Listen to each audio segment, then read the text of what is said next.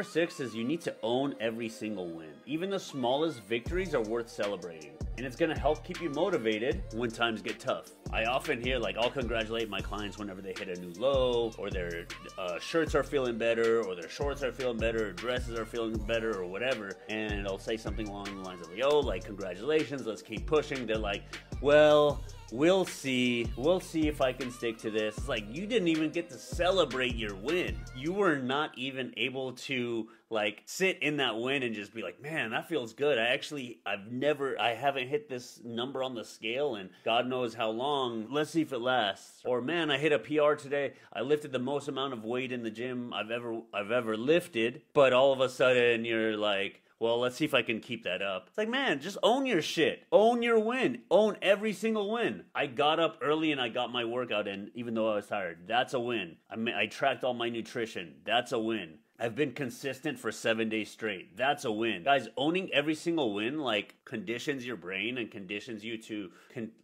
know that you're the one, right? You're the one that does this now.